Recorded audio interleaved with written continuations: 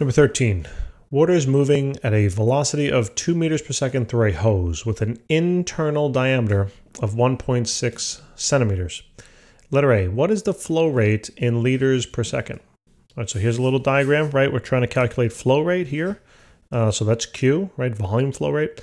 And they told us the velocity, and they also told us the diameter. So we're thinking about how are these variables related? Well, they're probably related via this equation over here on the right-hand side, right? So for letter A, it says that the volume flow rate will be equal to the area multiplied by the average velocity. Now, the thing is, though, you better make sure that your distance units are consistent. If this is in meters, this better be in meters, okay? Also, right, thinking about it's a tube, so therefore the cross-sectional area is a circle. We can expand on the area as well, right? This is pi r squared times then the velocity. So we also need, they told us the diameter, but we need the radius. And we have to make sure that this is also in terms of meters. So converting this into meters, just divide it by 100. So we realize that the diameter would then be 0.0160 meters. All you got to do is move that decimal 2 places to the left. Then, knowing that this is the diameter, you can just take this and divide it by 2 to then find the radius, okay? So that's what I'm going to do here in the formula. So this is going to be pi multiplied by the radius, which is 0.0160 divided by 2 squared, then multiplied by now that velocity of 2.00. So let's see what we get for the volume flow rate. So this is going to be pi times parentheses 0.016 divided by 2, square that, and then multiply by 2. So there's 4.02 times 10 raised to the negative 4, right? Negative 4, and this is now, what do we have? Cubic meters per second. All right, because the distance unit was in meter and time was in second, as you can see from the velocity. So this is the volume flow rate. So now it says, letter B, the fluid velocity in the hose's nozzle is 15 meters per second. What is the nozzle's inside diameter now? So the one assumption that we have to make here is that when we found this when we found out this volume flow rate, right, that was flowing through the hose itself. So I'm going to write a little Q sub H.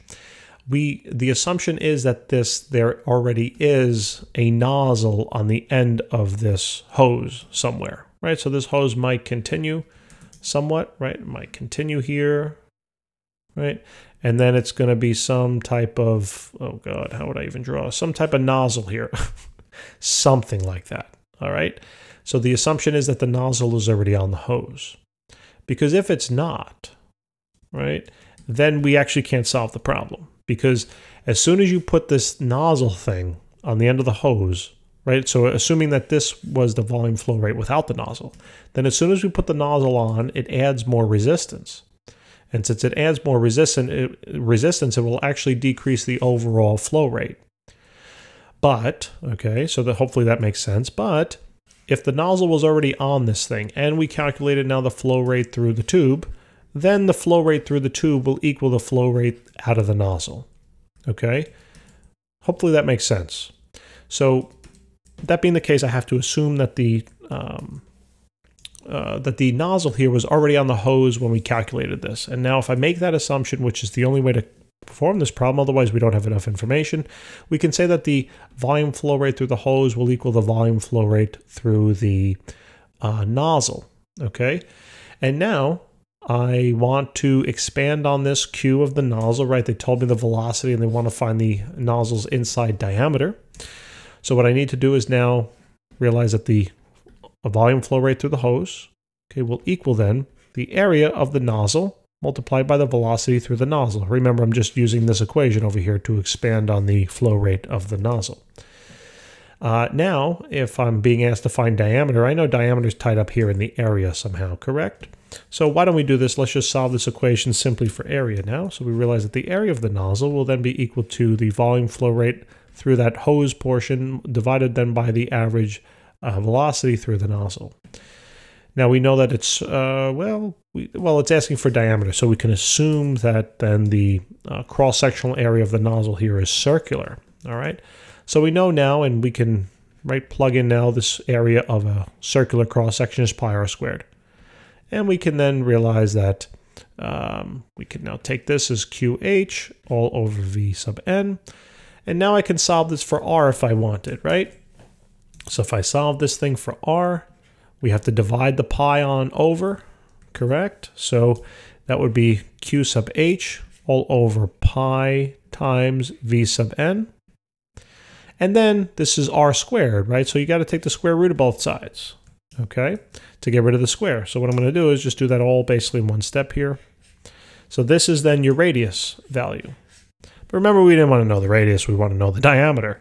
So I can further expand on this formula, and I'm going to write it then over here. So I'll continue it out on the other side. It might get a little confusing, but we can then say the diameter.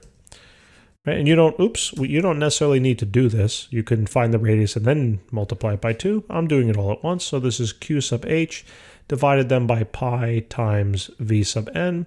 Take that and then multiply it by 2. Okay, this is not under the radical. Now we have our diameter formula and we can calculate. So square root of this thing, okay, 4.02 times 10 to the minus 4th, divided then by pi, times that velocity now, right, through the nozzle, which was 15 meters per second. Great, all the units are lining up. And then take that and multiply it by 2. And what do we get? So seconds. So square root of that answer, 4.021, blah, blah. I'm using the exact number, times 10 to the minus 4. Then take that and divide it now by parenthesis pi times 15. Close those parentheses, find that answer, and then take that and multiply it by 2.